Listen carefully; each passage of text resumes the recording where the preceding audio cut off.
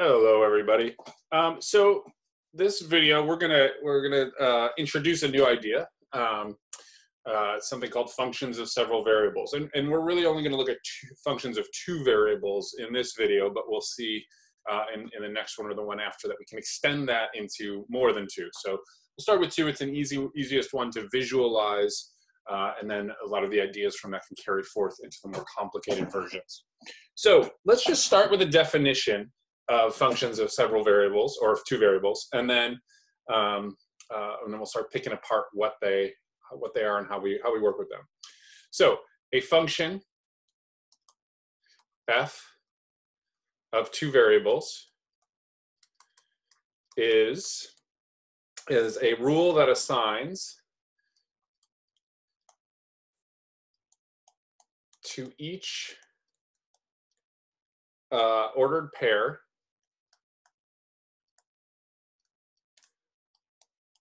that we'll call xy. So these are real numbers in the ones that we're going to be working with. So function f of two variables is a rule that assigns to each ordered pair xy in a set D a unique number denoted f of xy. Okay. We call D is the domain, and the range, well, that's going to be the set of all these numbers that are assigned for each pair in the domain. That's what this symbol just means. So the range is all the numbers f of xy such that xy is in the domain. Okay, so one way we can picture this, right? So maybe off to the side, we'll remember what we do with our old functions of one variable. We take an element in our domain x, and we assign it a number we call f of x, right? And the picture we might draw sometimes is we've got a domain and we send it out to the range, right?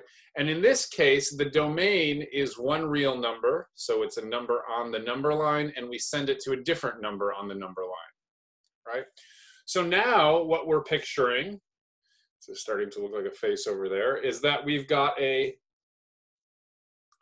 point, maybe my domain is some region in the xy plane, right? And if we pick a point in that region,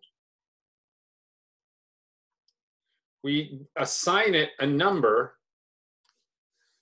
a single real number. So you're inputting two numbers, outputting a single number, right? So this is still just the regular old definition of function. It takes one input and one output. It's just our input now is an ordered pair instead of a single number. It's kind of, in some ways, reversing some of the ideas we have with vector functions, where you input a single number and output these three component functions, or parametric equations where you input a single number and output a coordinate pair. We're going the other direction now, right?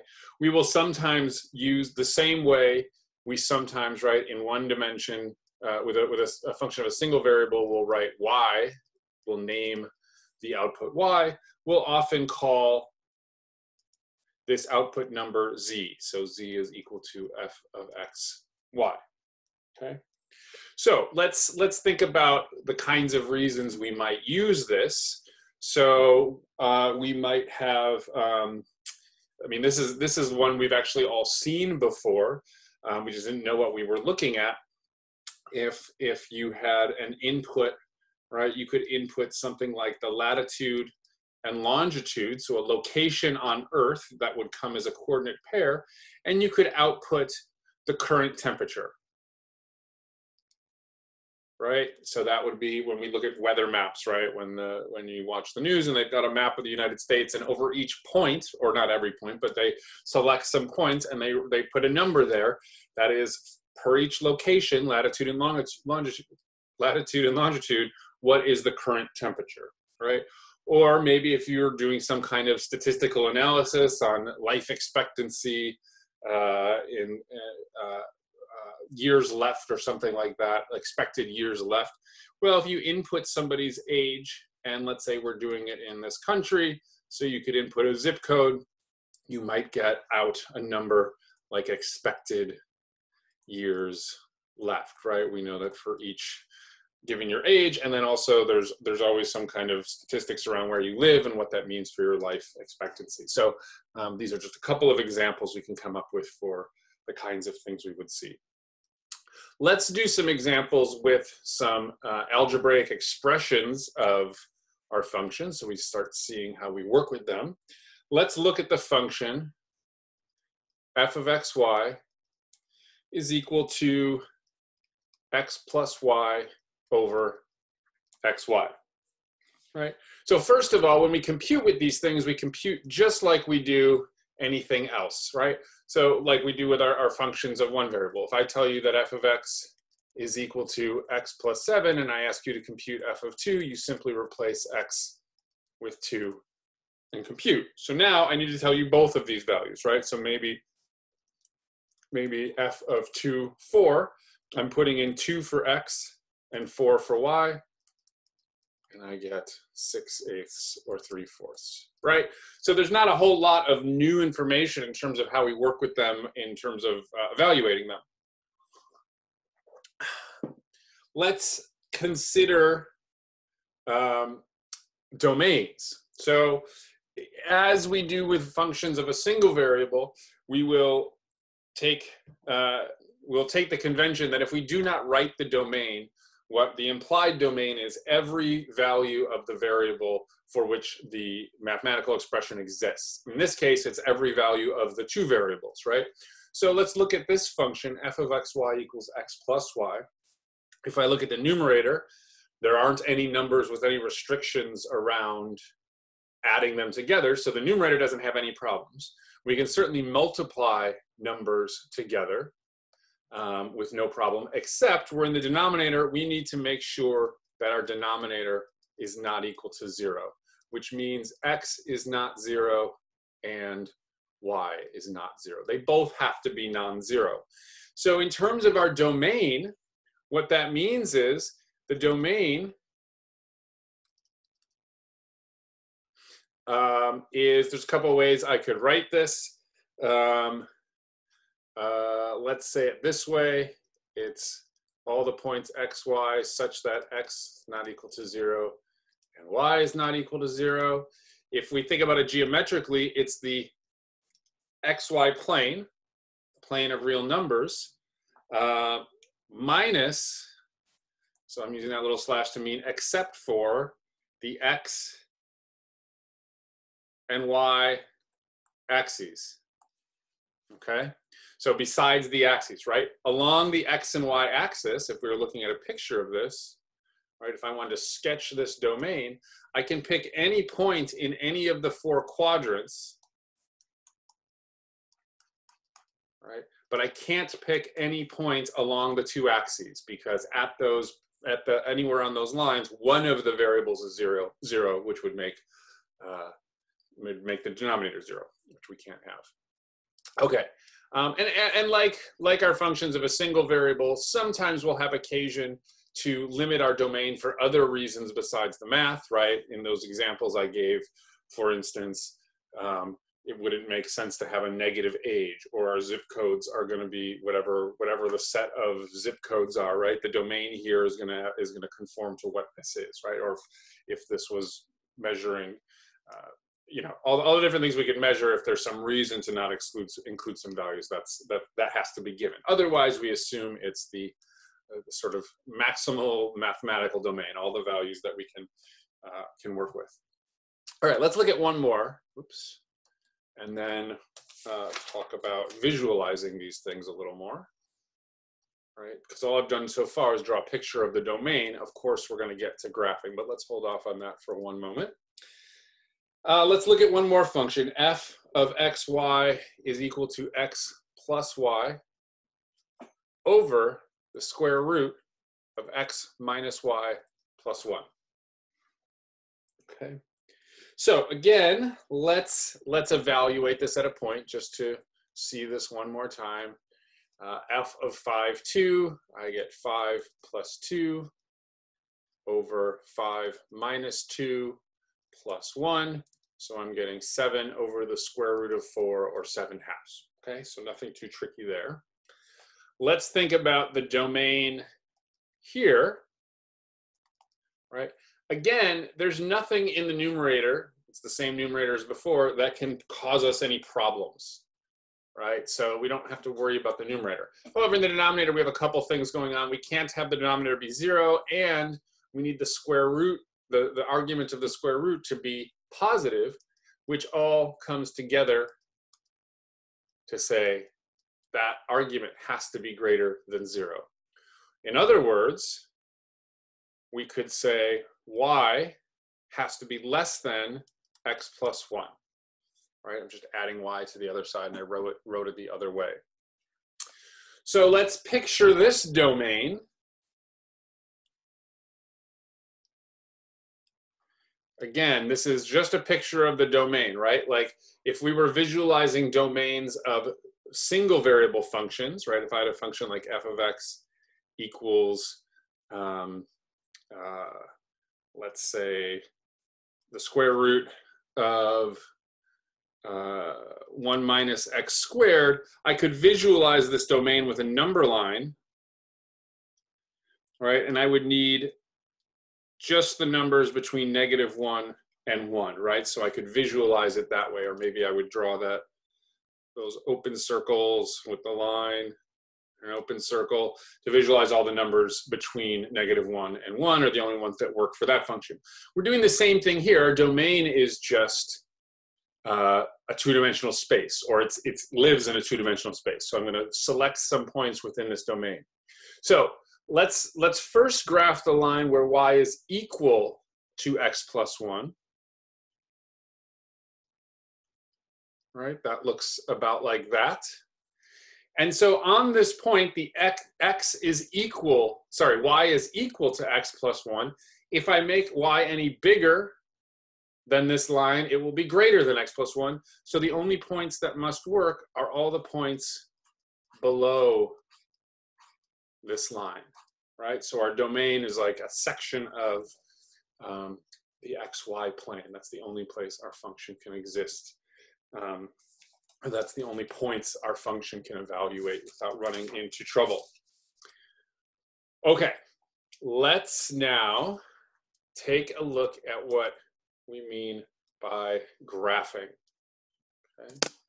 So we'll use some lessons from single variable functions, right? So if I have a function like y equals f of x, the way we graph, right?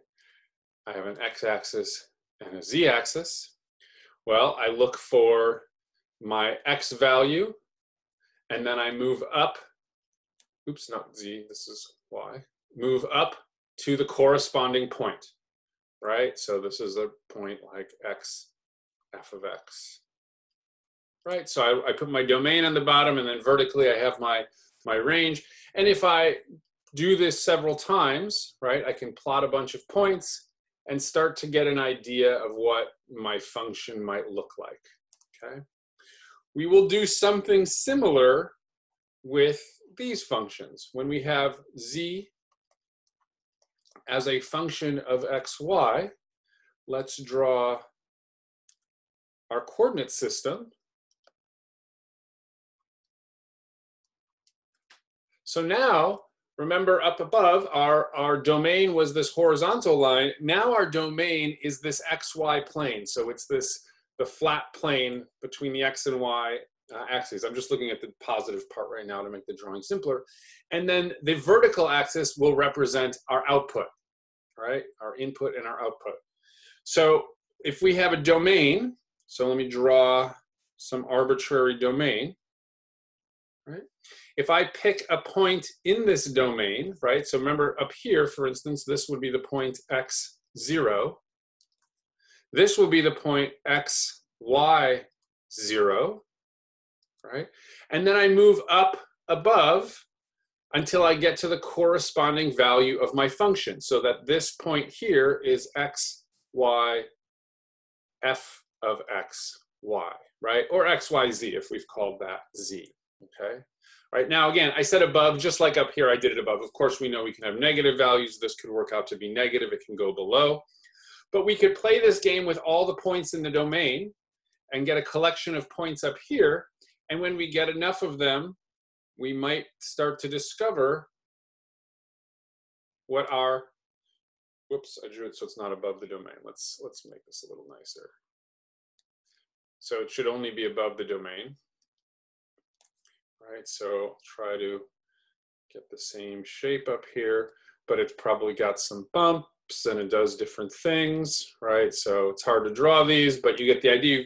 You get some surface floating above the domain.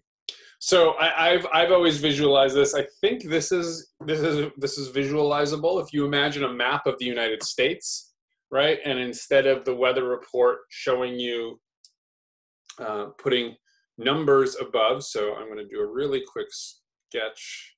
This is a pretty bad sketch of the United States. I'm trying to do it at an angle. And if we had the temperature in each spot, we could create, if we went up to the temperature above each spot, we'd have kind of a mirror image of the United States, but you'd have places with high temperatures and low temperatures and high temperatures.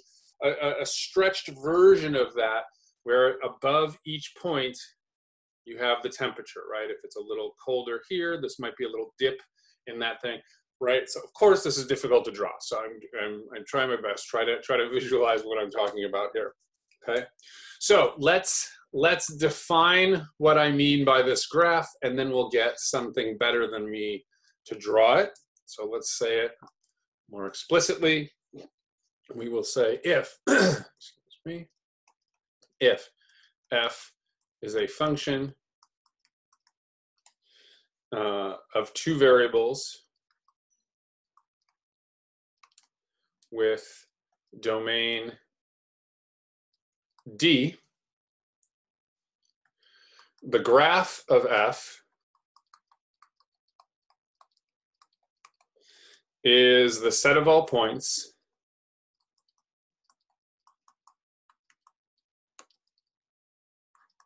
x, y, z in our three-dimensional space such that z equals f of xy and xy is in the domain, right? Or we could write it's the set of all points x, y, z such that z equals f of xy and xy is in the domain. Okay, so that's our definition, right? So it just means, again, what I tried to draw here. You pick every point in the domain. You know, in the domain is in the flat, just like we're picking a point along the horizontal axis here. We pick a point in the xy plane here, and then we move up or down to the corresponding z value or f of xy value. Okay. All right, let's take a look at some graphs. Let's look at the two functions. Well, actually, let me write one more function down before we go look at them. We've already actually seen some surfaces a little bit, and we've worked a bit with planes, right? We have, for instance, this is an equation of a plane, right? Well, I can rearrange this equation to get z equals 2x plus y plus 2, and then I'm thinking of it's the same set of points. I'm thinking of it now, though, as a function, z is a function of x and y, right? It's the same as saying x plus y equals 1. I can think of this as the line y equals negative x plus 1, right? Here I'm just thinking of an equation and all the sets of points that satisfy it. Here I'm thinking of y as a function of x. Like, that's kind of our convention. So these planes are exactly fall into this definition of functions of several variables if we think of them this way, right? Their domains are all the real numbers, and so you can pick every point in the xy plane and find a point that corresponds to it, and eventually you build them all together, you put them all together, you get something like a plane, or you get a plane. So let's take a look at a few of these now. Let me share this. So what we're looking at here is the plane I was just talking about. This is our function. This was z equals 2x plus y plus 2. Right? And so for any particular value, so for instance, at 1, 1, if I put in x equals 1 and y equals 1, we get 2 plus 1 is 3 plus 2 is 5. And that point is, so the red axis is the x, here, let's do this. Here's how we can do this nicely. I just had an idea. Let me put in,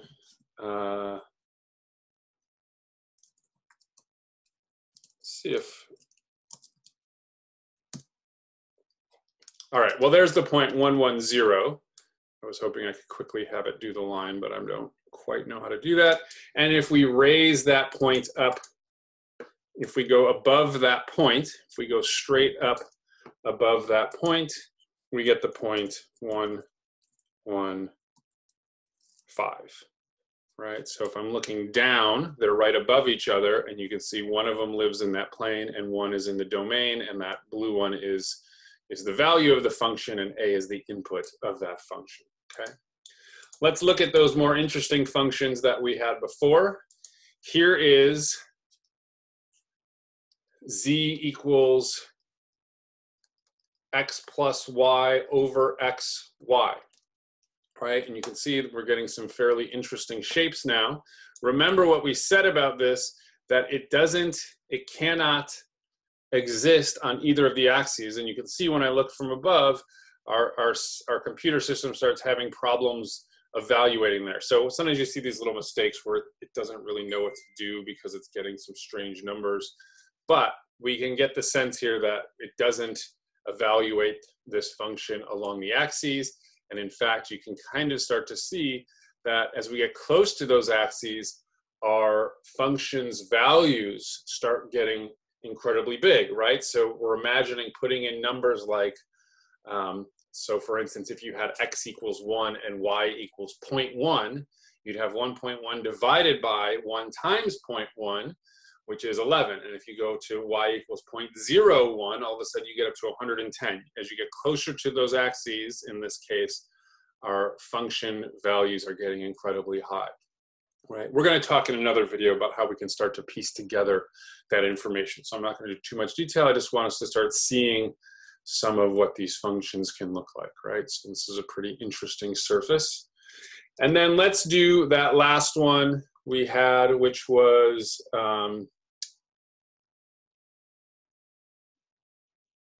I thought I had it in here. I must have erased it. So we'll just look at something else just to get an idea of how some of these, actually I can put it in pretty quick. That was x plus y. I'll just change this function to be the square root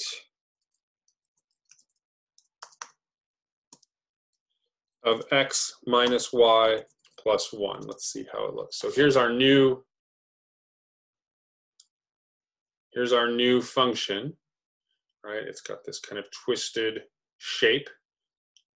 Remember, this was the function, so I'm going to put in a graph of the plane that lies along the line y equals x plus 1. Remember, that was our domain. That was the dividing line for our domain. And you can see, whoops, for some reason everything just disappeared.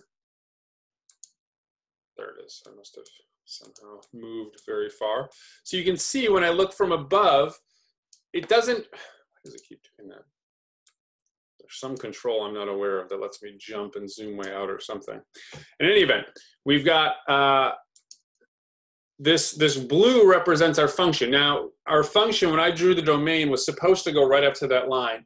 This is just a fact of how the computer's rendering it. It hasn't rendered, it's only rendering up to a certain height, right? It cuts off the function. If I keep zooming out, oops, that's zooming in. If I keep zooming out, so I'm moving higher and higher, it's drawing more of the function, and we see that, in fact, it is getting closer and closer to that line.